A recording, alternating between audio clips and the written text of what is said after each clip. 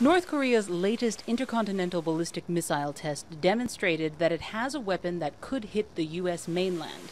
Another crucial component is developing a nuclear warhead that could be mounted on this kind of missile. The North conducted its most recent nuclear bomb test last year. A senior South Korean Defense Ministry official is warning another nuclear test is likely, as are more missile launches. Despite that, South Korea's leaders aren't closing the door to talks. There is not even a bit of change in our military stance, in that it sternly responds to North Korea's provocations. However, I will say that our door of dialogue is always open. But the message from the United States is that it is losing patience. In a phone call, President Donald Trump and the Prime Minister of U.S. ally Japan agreed further action needs to be taken on North Korea. At the same time, tough words for China. The U.S. ambassador to the United Nations, Nikki Haley, said the U.S. would not call for an emergency meeting of the Security Council. An additional Security Council resolution that does not significantly increase the international pressure on North Korea is of no value, Haley said in a statement. In fact, it is worse than nothing, because it sends the message to the North Korean dictator that the international community is unwilling to seriously challenge him. China must decide whether it is finally willing to take this vital step. China did condemn North Korea's test launch, but Chinese leaders object to increasing the number of U.S. THAAD missile defense batteries in South Korea. The U.S. tested a THAAD interceptor from Alaska on Sunday. The U.S. Missile Defense Agency said it was the 15th successful intercept out of 15 THAAD tests. The ground-based missile defense system uses powerful radar to detect and stop incoming ballistic missiles from reaching their target. China contends the defense system undermines its security. The South Korean government had put the final rollout of the THAAD system on hold, but is now moving to install the remaining launchers, at least temporarily, in response to the latest threat. The Parliamentary Defense Committee chief says he believes the North now has the atmospheric re-entry technology that is a key element to the nuclear-tipped ICBM it is trying to develop. Kathy Novak, Al Jazeera, Seoul. North Korea's latest intercontinental ballistic missile test demonstrated that it has a weapon that could hit the U.S. mainland.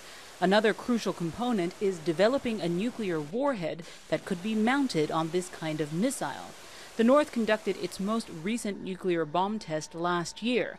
A senior South Korean Defense Ministry official is warning another nuclear test is likely, as are more missile launches. Despite that, South Korea's leaders aren't closing the door to talks. There is not even a bit of change in our military stance, in that it sternly responds to North Korea's provocations. However, I will say that our door of dialogue is always open. But the message from the United States is that it is losing patience. In a phone call, President Donald Trump and the Prime Minister of U.S. ally Japan agreed further action needs to be taken on North Korea. At the same time, tough words for China. The U.S. ambassador to the United Nations, Nikki Haley, said the U.S. would not call for an emergency meeting of the Security Council. An additional Security Council resolution that does not significantly increase the international pressure on North Korea is of no value, Haley said in a statement. In fact, it is worse than nothing, because it sends the message to the North Korean dictator that the international community is unwilling to seriously challenge him. China must decide whether it is finally willing to take this vital step. China did condemn North Korea's test launch, but Chinese leaders object to increasing the number of U.S. THAAD missile defense batteries in South Korea. The U.S. tested a THAAD interceptor from Alaska on Sunday. The U.S. Missile Defense Agency said it was the 15th successful intercept out of 15 THAAD tests. The ground-based missile defense system uses powerful radar to detect and stop incoming ballistic missiles from reaching their target. China contends the defense system undermines its security. The South Korean government had put the final rollout of the THAAD system on hold, but is now moving to install the remaining launchers, at least temporarily, in response to the latest threat. The Parliamentary Defense Committee chief says he believes the North now has the atmospheric re-entry technology that is a key element to the nuclear-tipped ICBM it is trying to develop. Kathy Novak, Al Jazeera, Seoul. North Korea's latest intercontinental ballistic missile test demonstrated that it has a weapon that could hit the U.S. mainland. Another crucial component is developing a nuclear warhead that could be mounted on this kind of missile. The North conducted its most recent nuclear bomb test last year. A senior South Korean Defense Ministry official is warning another nuclear test is likely, as are more missile launches. Despite that, South Korea's leaders aren't closing the door to talks. There is not even a bit of change in our military stance, in that it sternly responds to North Korea's provocations. However, I will say that our door of dialogue is always open. But the message from the United States is that it is losing patience. In a phone call, President Donald Trump and the Prime Minister of U.S. ally Japan agreed further action needs to be taken on North Korea. At the same time, tough words for China. The U.S. ambassador to the United Nations, Nikki Haley, said the U.S. would not call for an emergency meeting of the Security Council. An additional Security Council resolution that does not significantly increase the international pressure on North Korea is of no value, Haley said in a statement. In fact, it is worse than nothing, because it sends the message to the North Korean dictator that the international community is unwilling to seriously challenge him. China must decide whether it is finally willing to take this vital step. China did condemn North Korea's test launch, but Chinese leaders object to increasing the number of U.S. THAAD missile defense batteries in South Korea. The U.S. tested a THAAD interceptor from Alaska on Sunday. The U.S. Missile Defense Agency said it was the 15th successful intercept out of 15 THAAD tests. The ground-based missile defense system uses powerful radar to detect and stop incoming ballistic missiles from reaching their target. China contends the defense system undermines its security. The South Korean government had put the final rollout of the THAAD system on hold, but is now moving to install the remaining launchers, at least temporarily, in response to the latest threat. The Parliamentary Defense Committee chief says he believes the North now has the atmospheric re-entry technology that is a key element to the nuclear-tipped ICBM it is trying to develop. Kathy Novak, Al Jazeera, Seoul.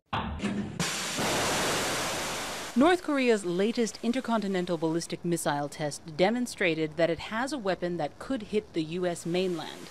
Another crucial component is developing a nuclear warhead that could be mounted on this kind of missile.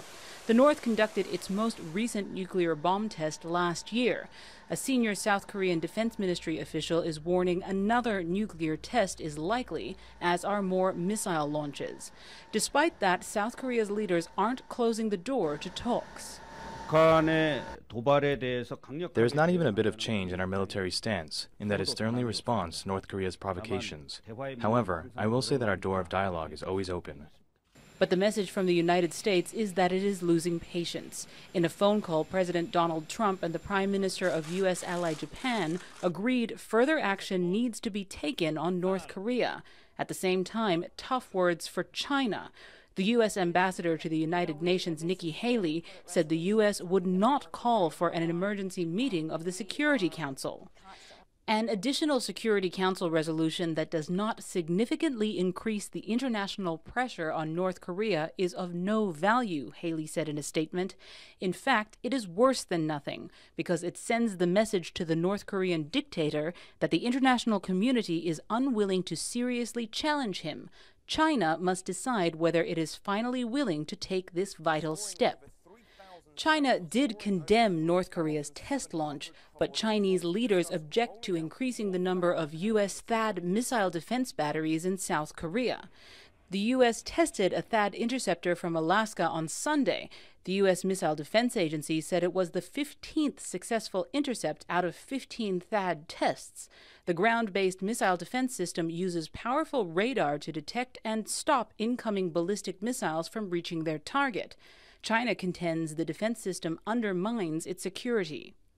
The South Korean government had put the final rollout of the THAAD system on hold, but is now moving to install the remaining launchers, at least temporarily, in response to the latest threat.